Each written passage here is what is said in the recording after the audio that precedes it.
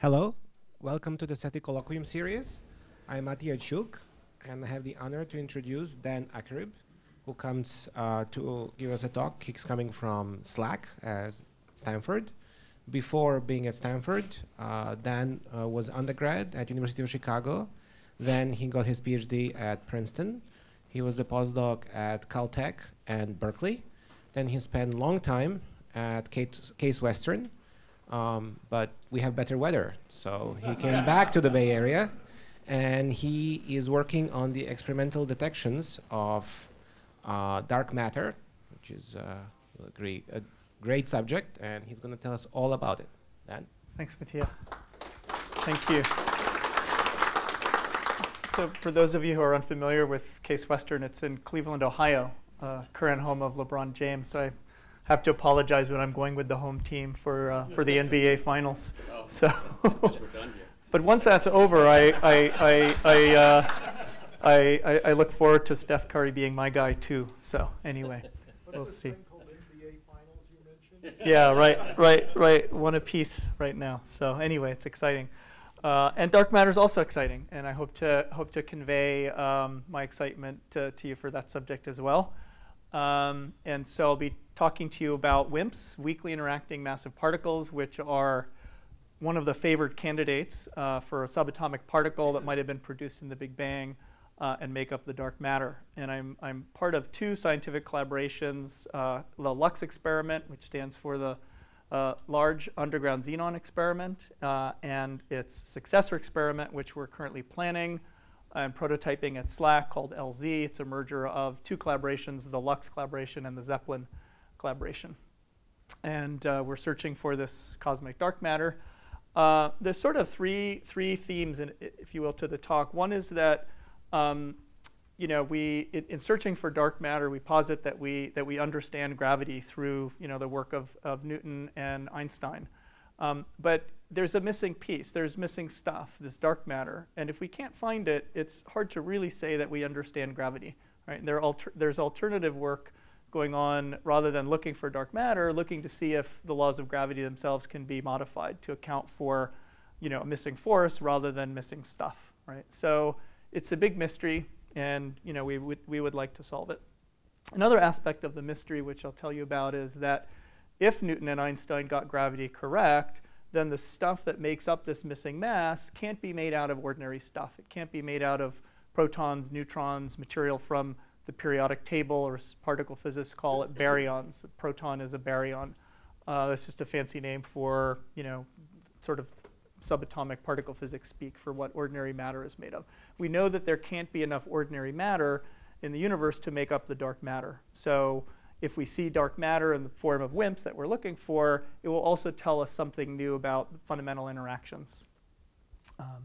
And the third thing is, can we find it? So I'm going to talk you through how we've built up this hypothesis of dark matter, the WIMP hypothesis in particular, and the detector technology that we've built to go and look for it. And I'll tell you about the LUX experiment, which already has scientific results. We're currently the best in the world at not seeing dark matter, and that's important. And that we're following it up with another experiment called LZ, which will increase the sensitivity by a factor of 100. Okay, so that's kind of the overview. There's competition out there too, but okay. If the next slide comes up, that would be great. Searching for the next slide. Yeah, there we go. Okay. Okay, so we'd start with the story of gravity. We understand, how gravity works in the solar system. The sun makes up 99% of the mass in the solar system, and the planets orbit around it, and they follow a nice Keplerian law where the gravitational pull of the sun keeps the planets moving in their central orbit. So if you measure the speed of the planets, the orbital speed as a function of distance from the sun, you get this nice curve predicted by Newtonian gravity, and everything works fine. Now, if you apply the same principles to what's going on in a typical galaxy, measuring the rotation speed of stars and other tracers of the gravitational strength as a function of the radius, and you make a similar type of graph, now the rotation speed of the various test particles as a function of the distance from the center, Newtonian gravity would tell you once you're beyond where the bulge and the disk are, most of the visible matter, then you should also fall off, with a 1 over r squared force law, and the speed of the object should go down as you get further and further away, just like we saw in the solar system. But what's observed in virtually every galaxy that's studied is that out to very large radii, the speed of the objects is moving very fast. So much faster than can be accounted for by Newtonian gravity. And these graphs go by the name of flat rotation curves because they don't fall off, but they stay flat out to very large radii. So that's evidence for some missing mass or a misunderstood force law on the scale of galaxies. And then we can go to even larger scales, clusters of galaxies, where now each of the yellow blobs in this photograph, a Hubble photograph, are each of those things is a galaxy, and they're gravitationally bound together by their mutual gravitational forces. And one of the ways of studying the amount of mass in those systems is to take advantage of gravitational lensing. So occasionally you find a cluster of galaxies which is just along the line of sight with a very bright object in the background. And because of gravitational lensing, the space being bent around the cluster, the background object can be split into multiple images. And that's these little blue blobs that you see here.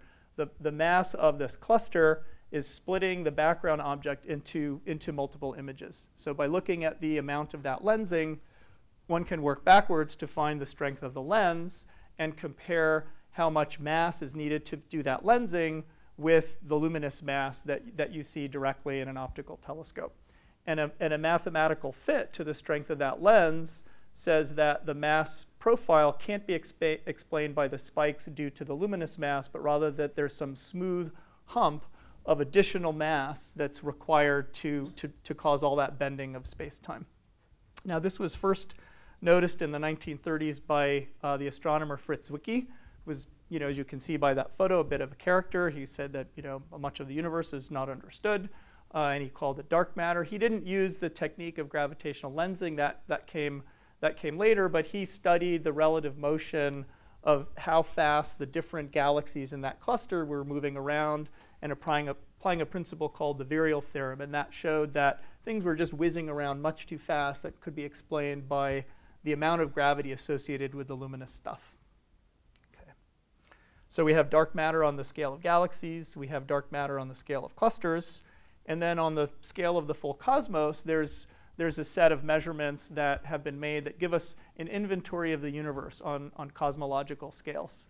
Now, each of these measurements is a colloquium in its own right, so I'm not going to try to do that justice, but just to refer to the fact that our inventory of the universe is made up of two components: the energy density of the universe and the matter density of the universe. The energy density is the thing that's causing this expansion to accelerate. It's dominated by this so-called dark energy.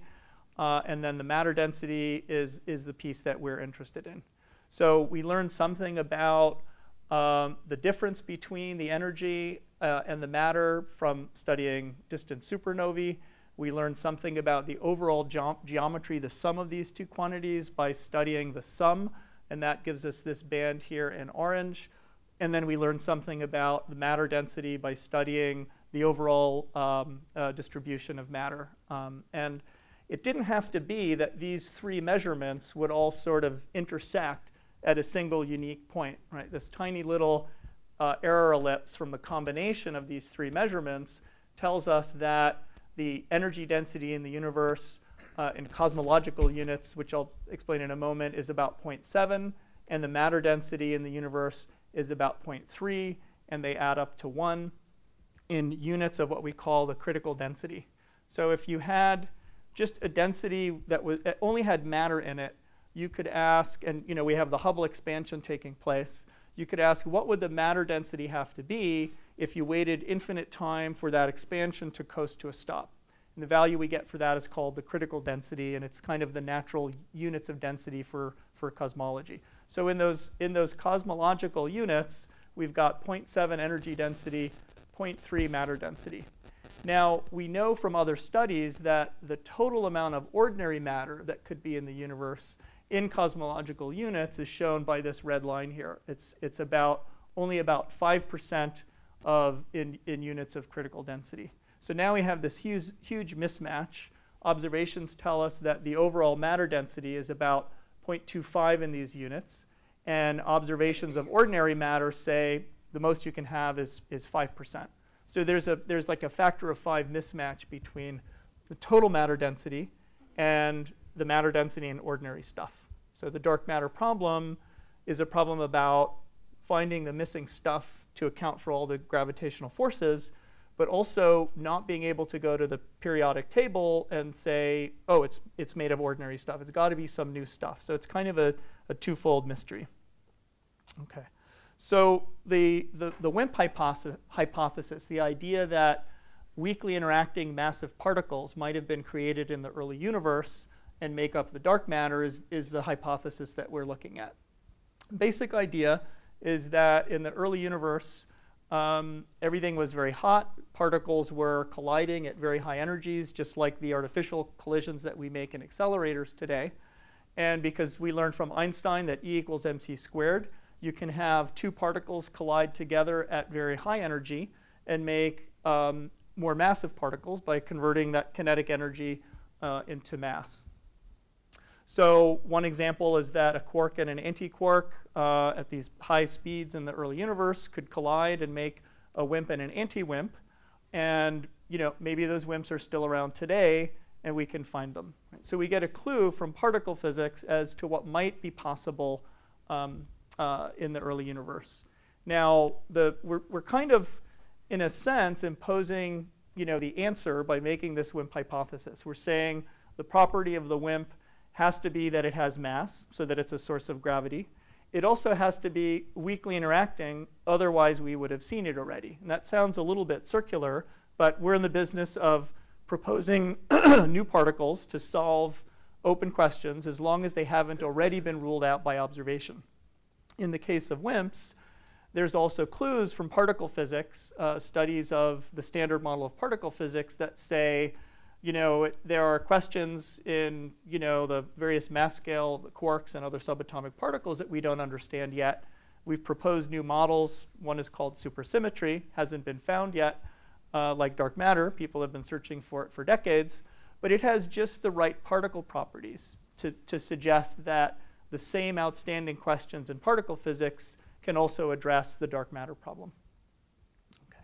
So it's one thing to say these particles could have been produced in the Big Bang, but this reaction can also go the other way.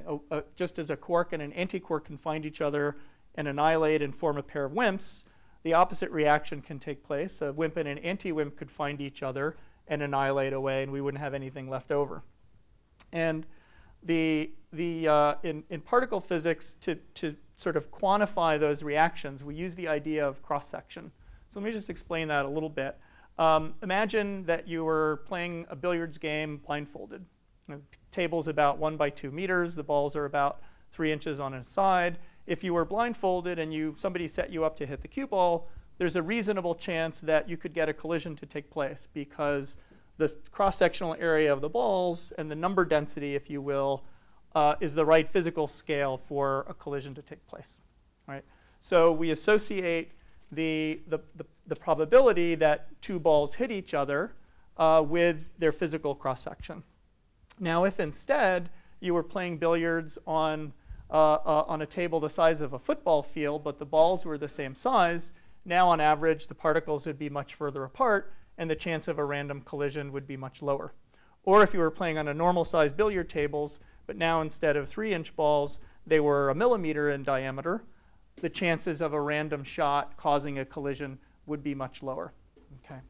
So the whole question as to whether dark matter, these WIMPs, would have survived the early universe, that they would not have annihilated away, depends on their cross-sectional area. If they have very small cross-sections, then they might still be around. So what we can do is say, well, we're looking for, from gravity studies, we're looking for this amount of total mass in the form of WIMPs.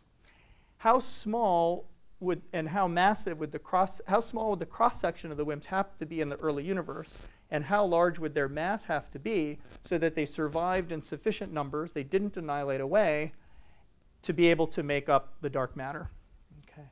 And so you can do a detailed calculation of the number density of WIMPs as a function of time as the universe was cooling. And at very early times, the WIMPs would have a high number density. As the universe cools, the typical kinetic energy in a collision starts to fall, and we have a so-called Boltzmann suppression factor. The number of WIMPs that you could make starts to fall because it takes more energy. It takes more energy than a typical thermal collision. And eventually, if WIMPs have a small enough cross-section, then they stop finding each other to annihilate away, and they freeze out at some specific density that doesn't fall any further except for the expansion of the universe. And we call that the freeze out. And by going through this calculation, you can work backwards to say, if I need about 0.25 units of critical density, then what mass range and what cross-section would the WIMP have to be to solve this dark matter problem? And we end up with masses on the 10 to 1,000 GeV scale. So a proton weighs about 1 GeV. So these particles would be 10 to 1,000 proton masses. And they would have cross sections that are typical of the so-called electroweak scale in particle physics. That's the weak, the weak interaction. So as I mentioned before, one of the proposals in particle physics is a new theory called supersymmetry. It's actually an old theory now, but it's new in the sense that it hasn't been discovered yet.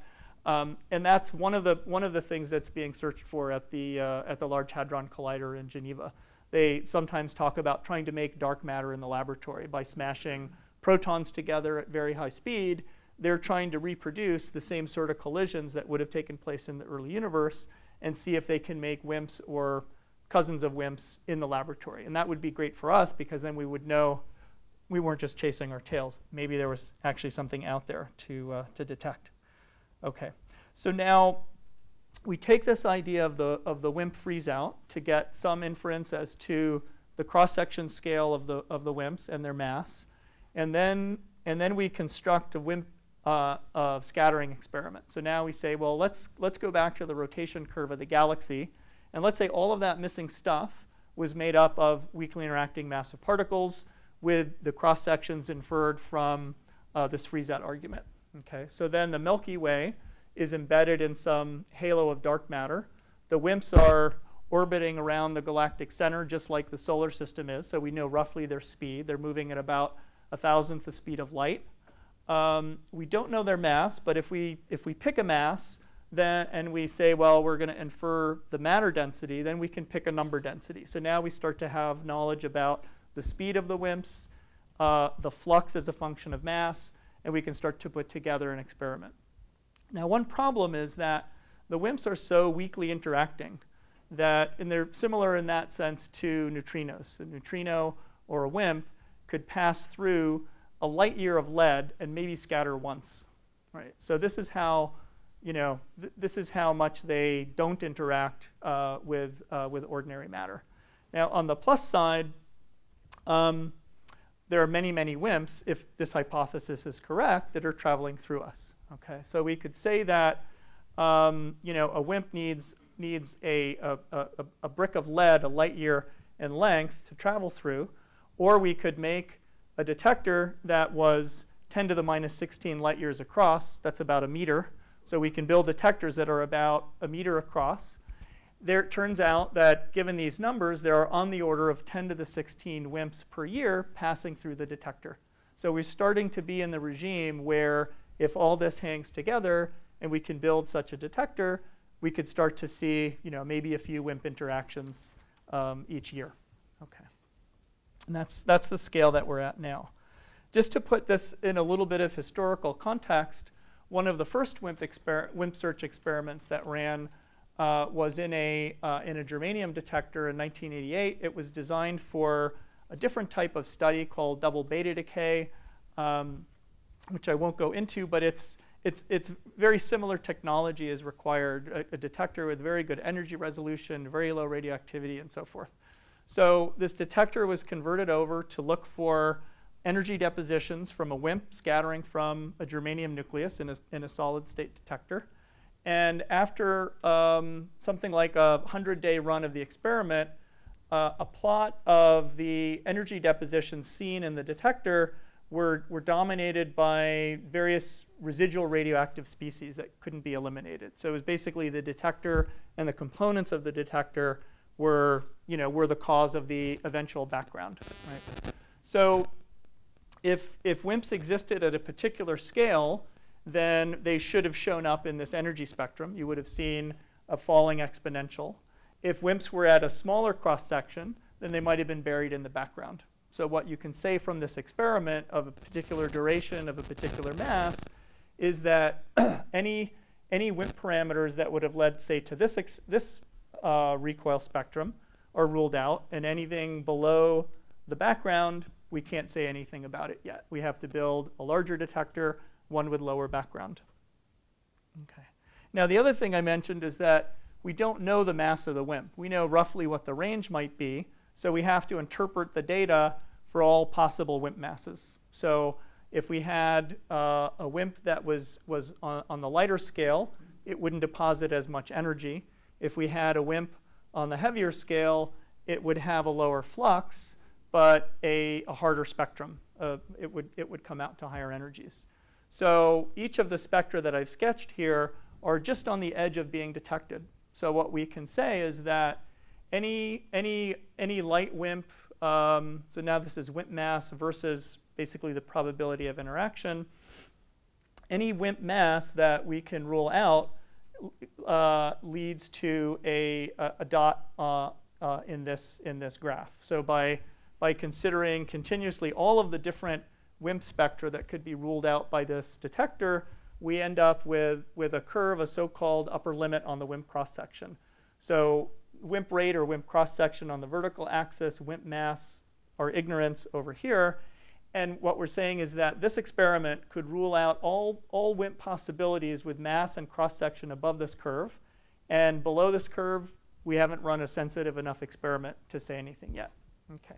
So we'll come back to that curve later. How do we make, so now we want to switch gears a little bit and talk about what goes into building a WIMP experiment. The basic idea is that you have to take advantage of the way that particles deposit energy in the target of your detector. Right? And there are three main modes where a particle will collide in your detector and deposit energy are to, well, eventually everything ends up as heat. If you have a particular type of material that scintillates, then you can get about 1% of the energy appears in the form of light. And then if the collisions are energetic enough, they can also ionize the medium, and you can try to collect free electrons, ionization signal.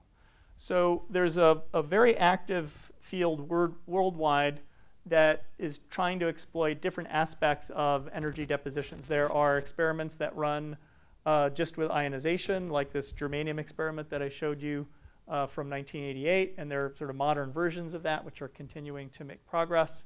There are experiments that just look for the heat energy that's deposited, experiments that just use the scintillation light. And then there are classes of experiments like LUX, which try to measure two quantities simultaneously. So in the liquid xenon detector that I'll describe to you, we measure both an ionization signal and a light signal. And whenever you combine two of these different channels, it gives you more information about what type of particle might have caused the interaction. Okay. Now that's important because there's always radioactivity left over in your apparatus. You do everything you can to minimize it. So what goes into a good WIMP experiment is trying to reduce the amount of radioactivity, trying to have some immunity to backgrounds, which is to say whatever radioactivity you have left, can you tell the difference on an event-by-event basis whether a detected event was more likely to be due to radioactivity or whether it was more likely to be due to a WIMP. And by combining these signals, we get some additional immunity to backgrounds. Of course, you want to be able to instrument a large mass because that's basically our collecting area, if you will. The larger the mass, the more sensitivity per unit time because you've just put more atomic nuclei in the path of these WIMPs to give them a chance to interact. because you can't get rid of all the radioactivity, you also want to shield the experiment. And this has led us to running these experiments deep underground. And then because the WIMPs are not moving very fast, you want to have a very low energy threshold. So, okay. Okay. So let's see. So in terms of shielding, radioactivity from natural materials tops out at about 2.5 MeV.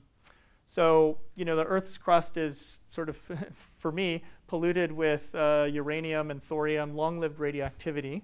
And that radioactivity leads to gamma rays. The gamma rays, the most energetic ones that occur naturally, are at about 2.5 MeV.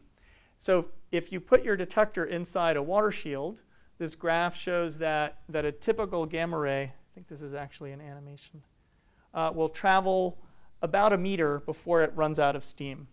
In xenon, it will only travel about 10 centimeters before it runs out of steam. So this is just kind of sets the energy scale, the properties that your detector and its surrounding shield should have. If you put 1 meter or 2 of water, you can block radioactivity. If you put 10 centimeters of liquid xenon, that's enough to also block the radioactivity. And this just shows in a little more detail that these sort of multi-MeV gamma rays travel about 1 meter. Lower energy ones, run out of steam after maybe 20 centimeters. And they don't travel very far in xenon at all. The reason this is important is because you can't get rid of all the radioactivity. How are you going to deal with the remainder?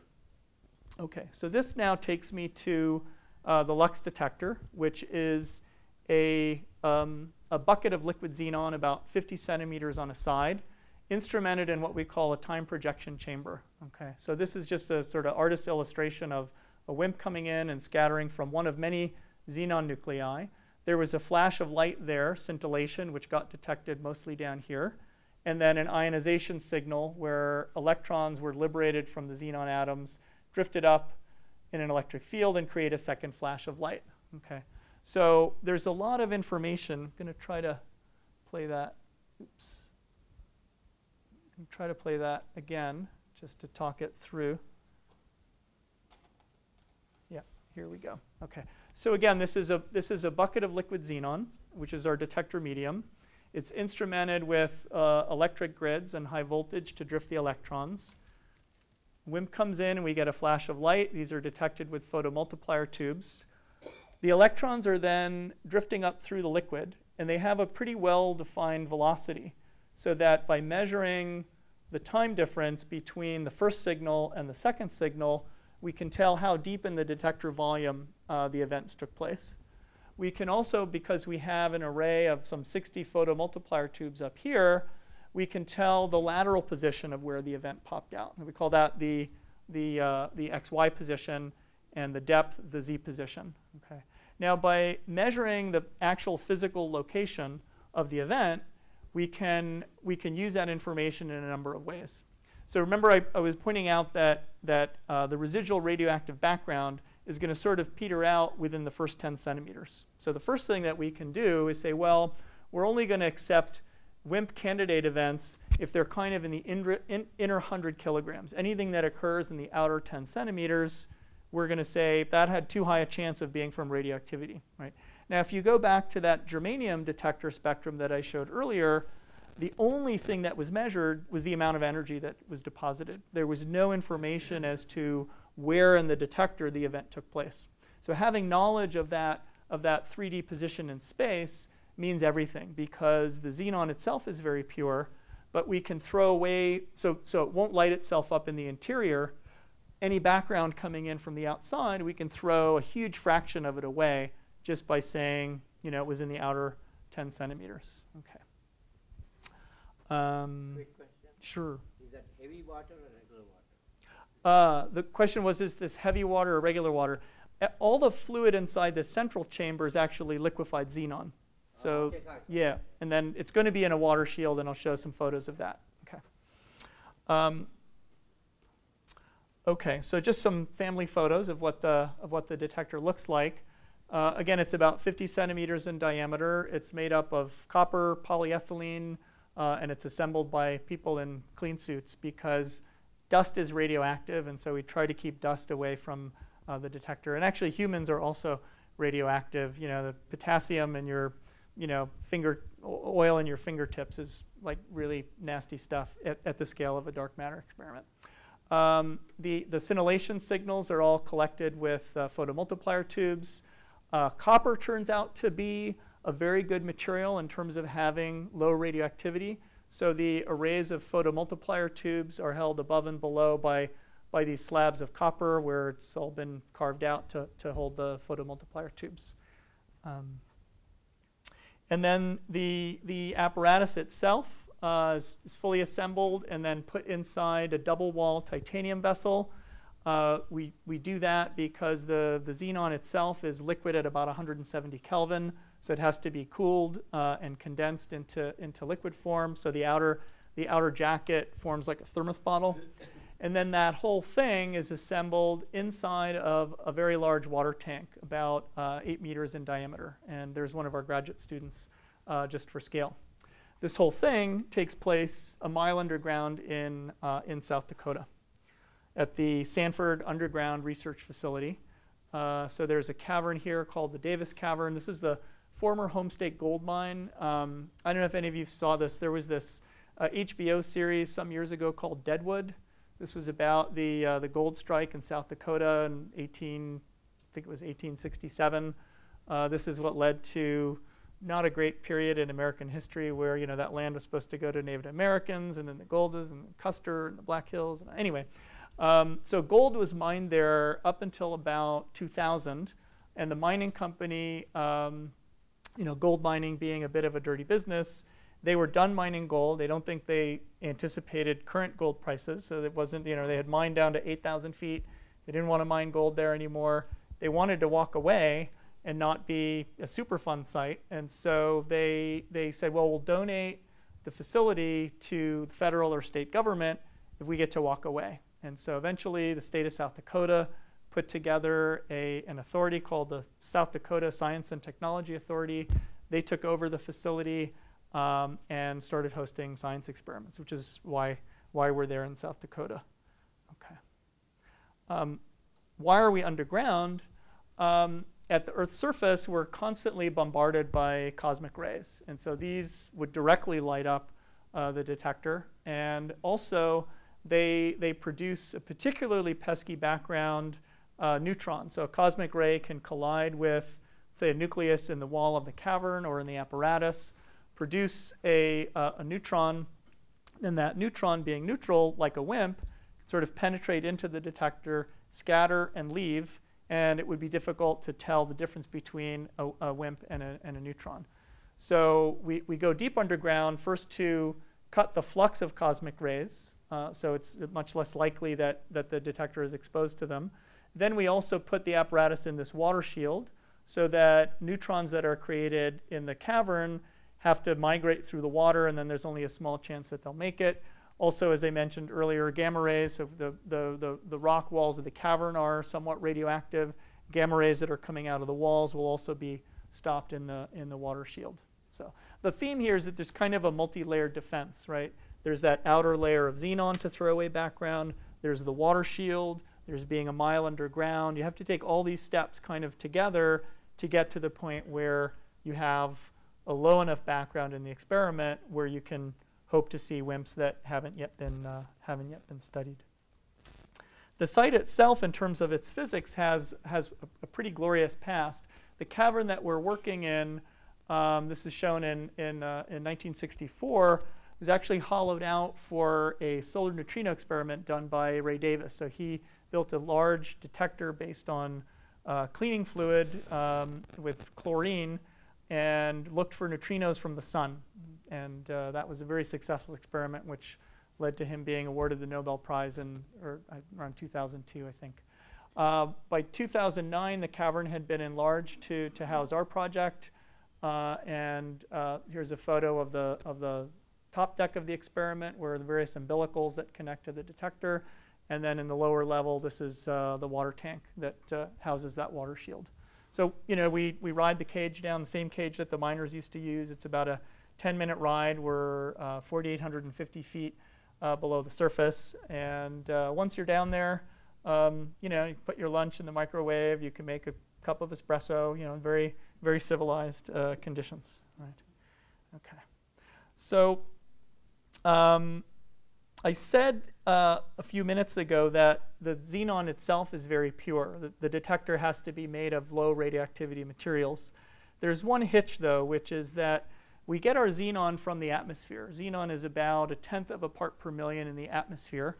And it also turns out that there's radioactive krypton in the atmosphere. It actually comes from, it's man-made. It comes from reprocessing fuel rods. Why would you want to reprocess a fuel rod? Let's not get into that. It's a lot of plutonium, nasty stuff. But what that does is it releases radioactive krypton-85 into the atmosphere. So when the xenon is collected from the atmosphere, you inadvertently also pick up this krypton. It's also a noble gas, so it's a noble element. It's hard to remove chemically. It's non-reactive, right?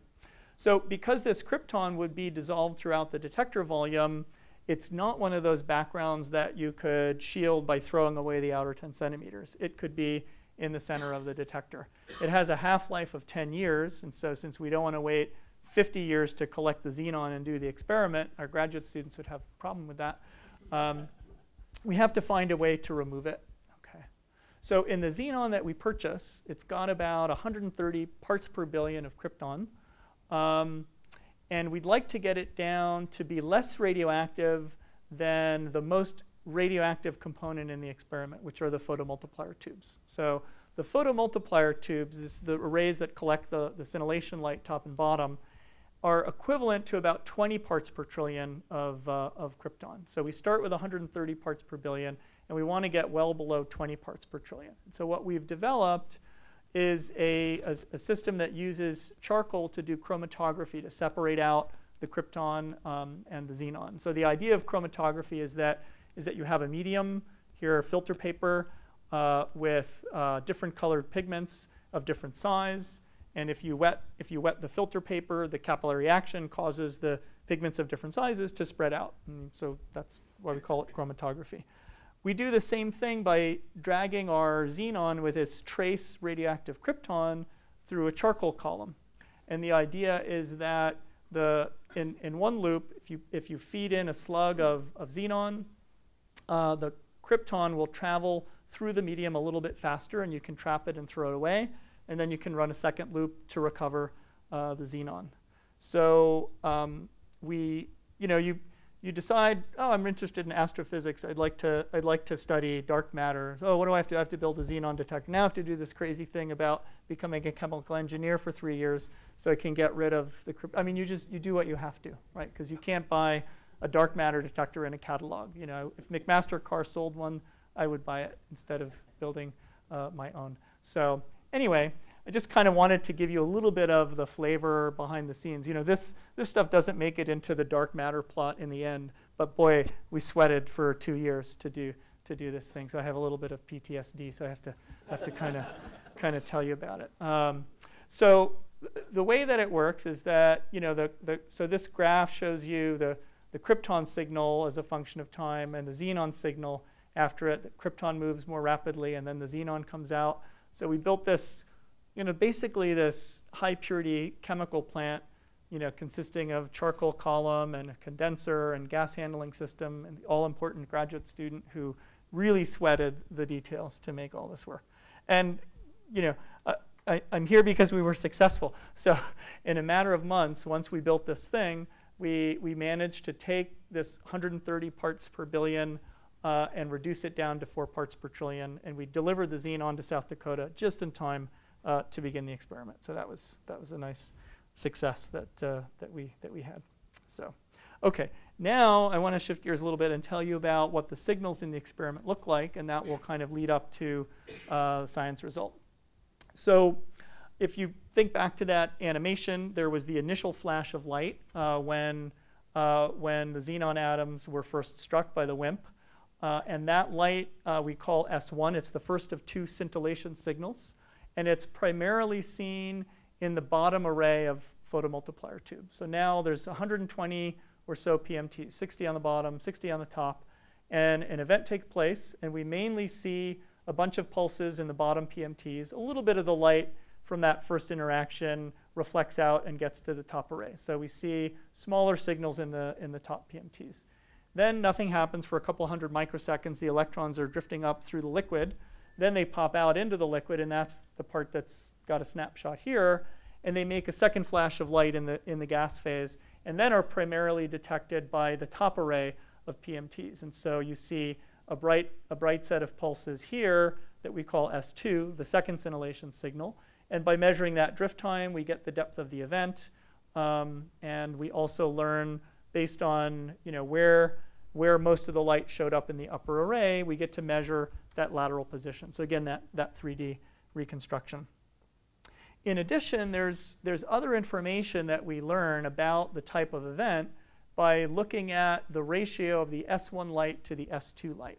So our primary background, as I was saying before, comes from gamma rays, from radioactivity. And the main way that a gamma ray will interact in xenon is undergoing a Compton scatter. So you have an electron on a xenon atom sitting there. A gamma ray comes in, scatters from the electron, deposits energy to the electron. Okay. A WIMP, on the other hand, comes in. It's a neutral particle. The main thing it interacts with is the xenon nucleus. Okay, so what we're trying to discriminate, once we've done everything we can to get rid of radioactivity, is can I tell the difference between an electron recoil, which would signal a gamma ray, or a nuclear recoil, which would signal a WIMP. Okay. And so conveniently, the S1 and S2 signals look different for electron recoils and WIMP nuclear recoils. So I'm not really going to go through this at all in detail. There's a complicated sort of atomic physics pathway of excitations and recombination and so on that make up some number of free electrons and some number of photons from the first interaction. And the ratio of those two signals is different whether it's an electron recoil from a gamma ray or a nuclear recoil from a WIMP. Okay. And just to show you that I'm not making all that up, we can mimic these interactions in the detector using radioactive calibration sources. Okay. So now what this is a graph. It's actually two graphs of on the x-axis is the energy deposited in the detector, so the amount of S1 light that's produced. So again, it's just like that original germanium detector. The amount of light that you collect tells you how much energy was deposited. And on the vertical axis is the ratio of the S2 to the S1 signal, the ratio of the charge signal to the initial light signal. And in the upper graph, we've lighted up the detector with radioactive tritium, actually in the form of taking methane, which is CH4, replacing one of the hydrogen atoms with radioactive tritium, and actually introducing that radioactivity into the xenon stream in the experiment, which is a little bit scary when you've gone to all this length to make a super pure experiment, and then you have to calibrate it using something that's radioactive, and you do all these cross checks to say, yeah, it'll come back out, we'll be able to purify the xenon and get rid of the radioactivity, and it worked.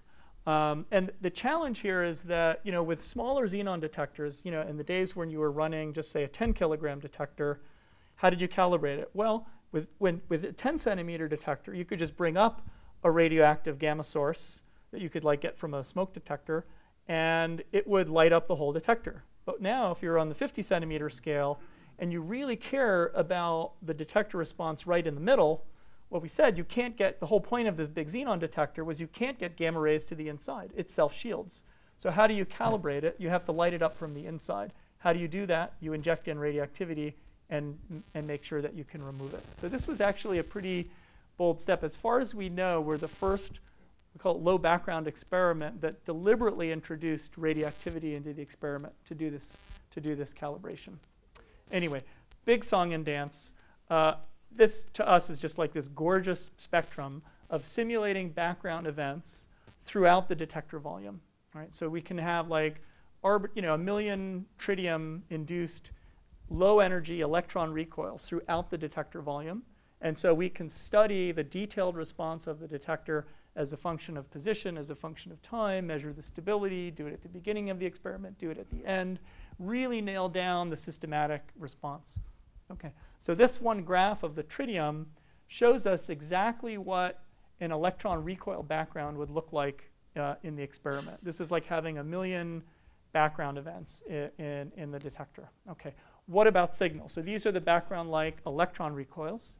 To make signal-like events, remember that I said, you know, we go deep underground to get away from cosmic rays so that we don't have any neutrons in the vicinity of the experiment, because neutrons are dangerous, they're neutral, they also cause nuclear recoils just like a WIMP. So what we can do, though, is bring up artificial sources of neutrons and have those sources just for a few hours interact near the detector. And that gives us signal-like events. Okay. Now, the thing that may be a little hard to make out here is that, so we're using this graph of nuclear recoils that are induced by calibration neutrons. We fit that band of events to this centroid, the solid red line, and you know, sort of 90% of the neutron events are contained by the dashed lines. Then we take that centroid and we plot it up here, same scale, and we plot it here, and you can see that very few of the electron recoil events make it below the red line. Okay, so the game we play is that in the actual run of the experiment, we'll only accept WIMP candidate events that occur below the red line. We'll throw away half of our signal, the upper half, but we'll suppress 99.5% of the background. And we'll be able to do that in a very controlled way because we have these wonderful calibrations. Okay. Okay.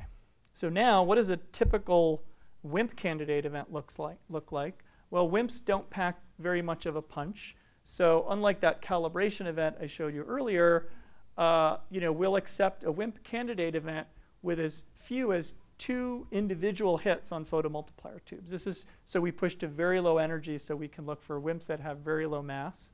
Then nothing happens. Now this is like a macroscopic object. It's 50 centimeters across, 50 centimeters tall. And for this period of a few hundred microseconds, absolutely nothing happens. It's just dead quiet. There's no internal radioactivity. Everything's been shielded. We've gotten rid of the krypton. The tritium source has been purified away. It's just dead quiet. This is like the least radioactive place on the planet is this inner 100 kilograms of xenon. So it's really pretty cool, I think. So anyway, we do a lot of detailed event selection on how big the S1 signal should be, how big the S2 signal should be, how quiet it should be in between those 2 periods of time, where in XY the event is, and so forth. So we did a first run of the experiment. We collected 85 live days of data and searched inside the inner 118 kilograms. There's about 250 kilograms overall. We throw away about the outer 10 centimeters, and we preserve the inner 118 for the WIMP search. So again, calibration tells us what to expect for nuclear recoil signals, what electron recoil backgrounds will look like. And what we find from that, from this run, is that there are about 160 events in the run in this inner region, 160 events, and they're entirely consistent with being inside the electron recoil band. We didn't get any significant excess below the red line where WIMP candidates would show up. Okay. And this was the longest exposure, in terms of kilograms times days of exposure with this low a background that anyone has succeeded in doing yet. Okay. Now we have very, very talented postdocs that subject the data to very fancy statistical methods, and they simulate what a WIMP signal would look like if it was 8 GeV and 100 GeV and everything in between, and do all this very detailed mathematics, and then they tell the professors what the result is. So this first science result from LUX is captured again in this cross-section versus mass plot.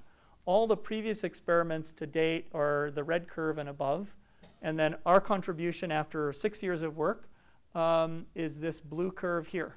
So all the space between this red line and this blue line, we're now saying has been searched for dark matter for the first time, and we didn't see anything, and that's the sense in which we're the best at seeing nothing. Okay, so what are we doing now? We're continuing to run the experiment. We're trying to accumulate about 300 days worth of data. And if we don't see anything in that run, then this dashed blue line will turn into a solid blue line. And then we'll keep going. Okay.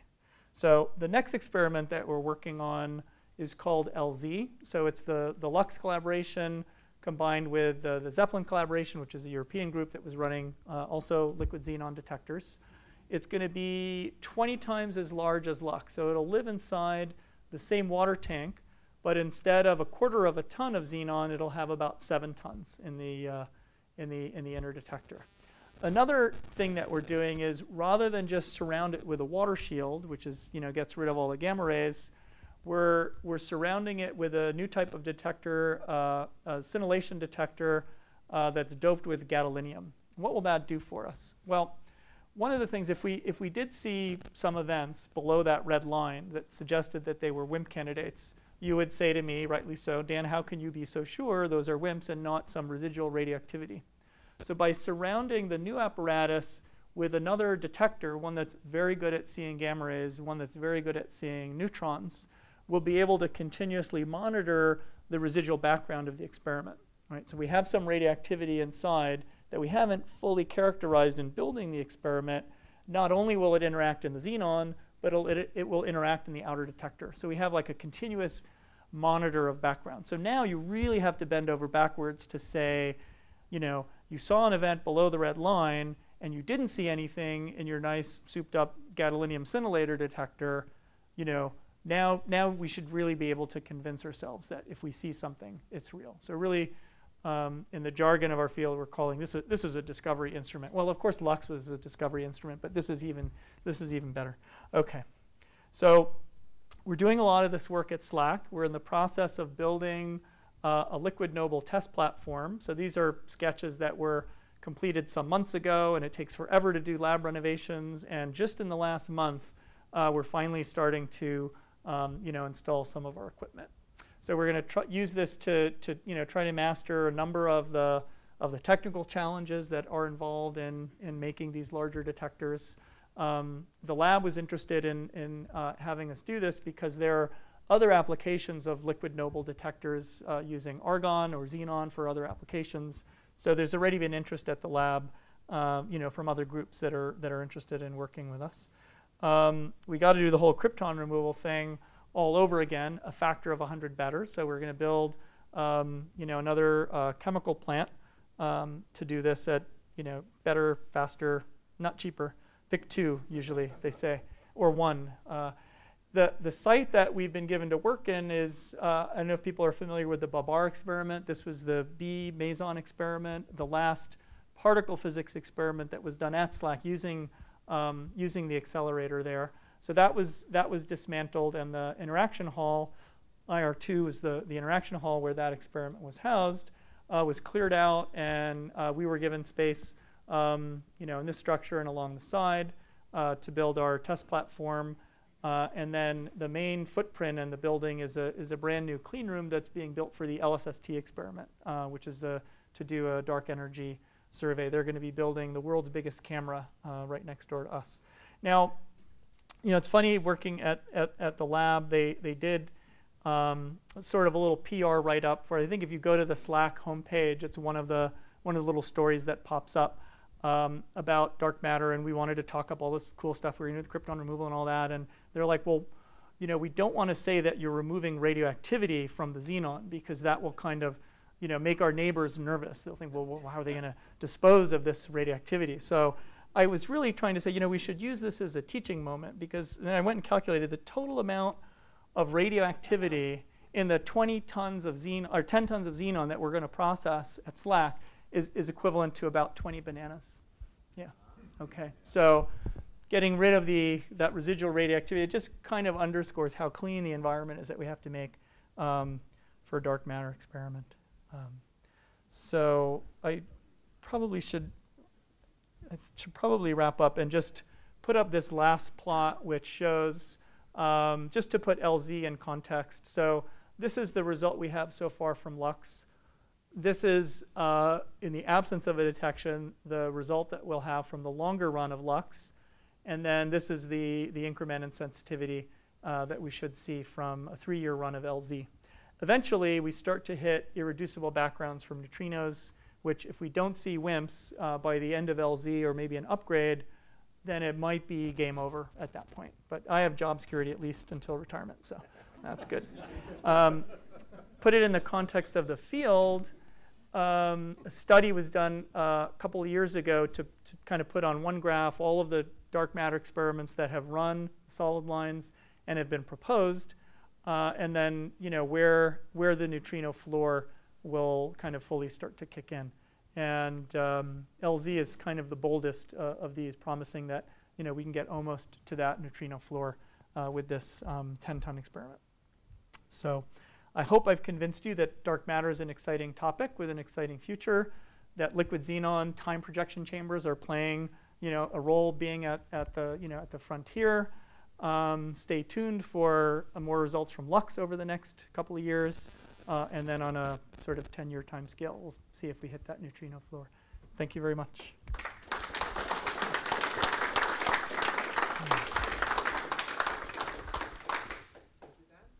I'm going to use my privilege to ask the first question. So when you say hitting the neutrino floor, and beyond that, you would have to design a different kind of experiment, or you would show that there is no WIMP. There are no WIMPs. Yeah, so really what would happen is, we would basically encounter a background that A, we couldn't shield because we don't have light years of lead, and B, we could no longer distinguish from a WIMP. And so by the neutrino floor, I mean at that point, there are astrophysical neutrinos produced in the atmosphere, produced by the sun, et cetera, that will just create background in the detector that we can't do anything about. But WIMPs as a dark matter are still in the play. It's just... We wouldn't be able to search for them using any known means. Okay. So the other thing is that, according to the theorists, if you look at this graph, there are dark matter candidates that, are further down the graph. So WIMPs might exist in nature, but no one's thought of a way to try to detect them once you start to encounter these neutrino backgrounds. So game over in the sense of, it may simply be beyond our reach. Yeah. Yes, very good talk. I wonder, is there any way to connect what you've learned, the final graph LZ sensitivity, with one of those first curves you showed supporting the existence of WIMPs, that radial flat curve, and somehow what you've discovered in your experiments so far at sensitivity, is there any way to infer what the WIMP distribution might be around, like, let's say, the Milky Way, so to give these rotational velocity measurements? Yeah, I mean, until we discover WIMPs, we can't really say much at all about the astrophysics, about the rotation curve, and so forth. If we were to discover WIMPs at the current scale of experiment, there's a follow-up technology called it's a low pressure. Actually, it's similar to time projection chamber, but it's a gas that's run at very low pressure. The idea is if you, instead of having a condensed medium like xenon is nice because it allows you to pack a lot of detector mass in a small volume. If we were to discover WIMPs, then what we would do as a field is to employ a gaseous detector, and actually you'd have to make it well below atmospheric pressure, maybe about a 10th or 20th of an atmosphere. And now those nuclear recoils would actually travel a macroscopic distance in the detector, and you'd be able to image those tracks. And because of the kinematics, the solar system is orbiting the galactic center, there's kind of a preferred direction. We like to say we're headed into a WIMP wind. So if we could measure the direction of those recoil tracks in a low pressure TPC, then we would begin to learn something about the kinematics and know for sure that we were sort of headed into this rotation curve. But just measuring energy depositions and knowing something about the cross section, that would give us kind of a first clue that we're kind of in the right kinematic regime. But to really tie the whole thing together, you'd like to go into the area we call WIMP astronomy. Right now, we're just kind of a discovery experiment. Is there anything there at all? And then what follow-ups might be technologically possible? Yeah. That was almost exactly my question. Would it be possible to distinguish between your trigger event and your signal event to get some directionality of the recoil back? But and that's sounds like you answered really, it. Yeah, and there was a time when people were building these low-pressure TPCs at the comparable mass scale to the condensed detectors, like the germanium detectors and the xenon detectors, but so much easier and cost-effective to scale up these technologies that, unfortunately, now the low-pressure TPCs are kind of being kept alive as a follow-up technology.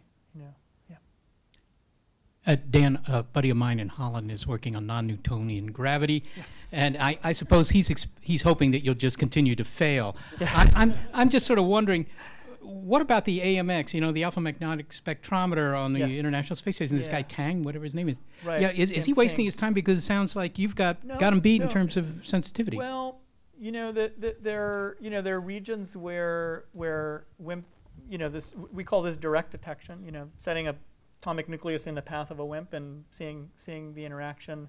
The class of experiments that you're mentioning, we call indirect detection, where we're looking for if WIMPs are present in the galaxy or collecting in the center of the sun or what have you, then they should eventually reach sufficient concentrations where they annihilate, and then we could look for that back reaction. They would turn back into protons and antiprotons, or positrons and electrons. We might be able to see them as an indirect detection astrophysical signal.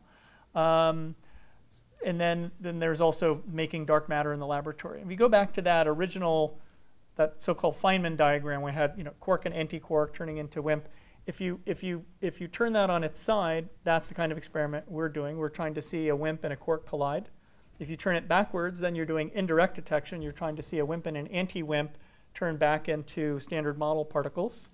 And then if you run it in the forward direction, like they're doing at the LHC, you're trying to make dark matter in the laboratory. All of those are completely legitimate enterprises, and for any of them to produce a convincing result would be wonderful for the other two things, because there's places where we overlap in sensitivity, and then there's regions of parameter space where we have access to high mass WIMPs, but the LHC runs out of energy. So and likewise with indirect detection. So you really want to look for it all different ways, and then to really say you've solved the dark matter riddle, you want information from all those different areas converging, because they all contribute different information about about the parameter space. Yeah.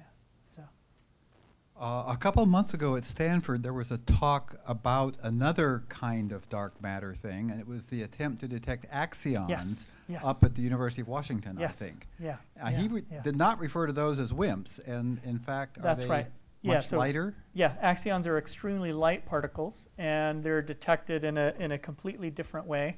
So I referred to WIMPs as one of the leading candidates, axions being the other. So again, it's a particle that was predicted by a riddle in particle physics. If I could use just, baldly use jargon for a moment, in the strong interaction, we expect there to be CP violation. Hypothesis was put forward for a new symmetry in nature that suppresses CP. In fact, Helen Quinn, a theorist at SLAC, was one of the co-proposers of that model. And so people have been looking for the axion in the laboratory and as a dark matter candidate. To try to see. So again, it's an interesting place where you have suggestions from particle physics about particles that might exist in nature that have nothing on the face of it to do with cosmology, but have just the right properties to be the dark matter. Yeah. So axion's very, very legit. Yeah.